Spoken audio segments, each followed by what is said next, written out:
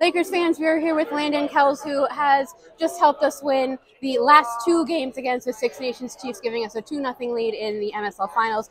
Landon, another great game from you. They were out shooting us 27-19 or something at the beginning of the first period.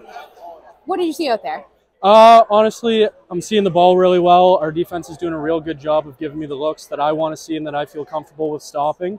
And we may not have had collectively, I only let in 2 goals, but I feel like both of them I could have had.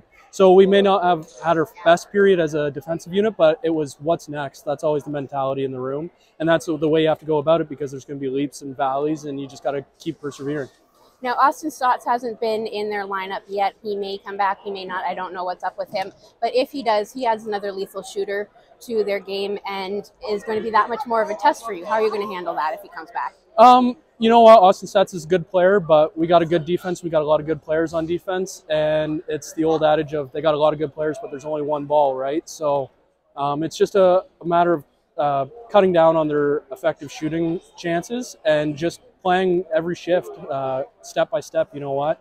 It was a grind of a game, and we pulled out on top, but that's just because we put one foot in front of the other every time and just kept going.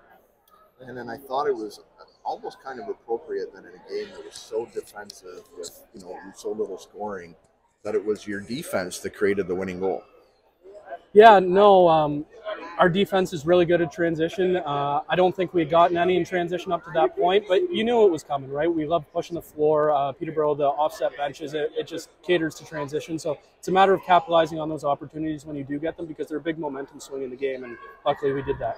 Well, it was a momentum swing because you got 2 more in the next minute. So just talk about what that whole sort of series meant for this game and for you guys now in the series as well. I think it's a huge step in this series. You know what? That's the difference between potentially a 1-1 series and 2-0 series lead. We come to the rink ready to work every night. We know it's not going to be easy against this team. This team is full of all-stars. So it's just a matter of taking it, like I said, one step at a time. And we got on a little run there right at the perfect time, and it led us to victory. Stephen? It's the old story of working years and years and years to become an overnight success. I think some people are seeing you and saying, wow, where'd this come from? But you've been playing in games, like big games, at all levels all through your life, right? Yeah. It's, you know what? I try not to think about it as the MSL Finals. I just try and think about it as another game. You know what? I had a great game 1, but it didn't mean anything if I came in game 2 and stunk. So it's just a matter of being prepared and focused and ready to go every time. You've been working pretty hard on the playoff beard and mustache? A little bit. I got about 9 on each side, so it's coming. Thank you. Yeah, just maybe to double up on what Stephen was saying too, like with the injury to Doug, like it's your crease now, and just talk about trying to take advantage of that opportunity. Well, yeah, you know what? Me and Doug were splitting all year, and Doug's a great goalie and an even better teammate. So it's unfortunate for what happens, but it's just responding and trying to play the best that I can in the situation that I'm given. All right, thanks, Landon. Thank you.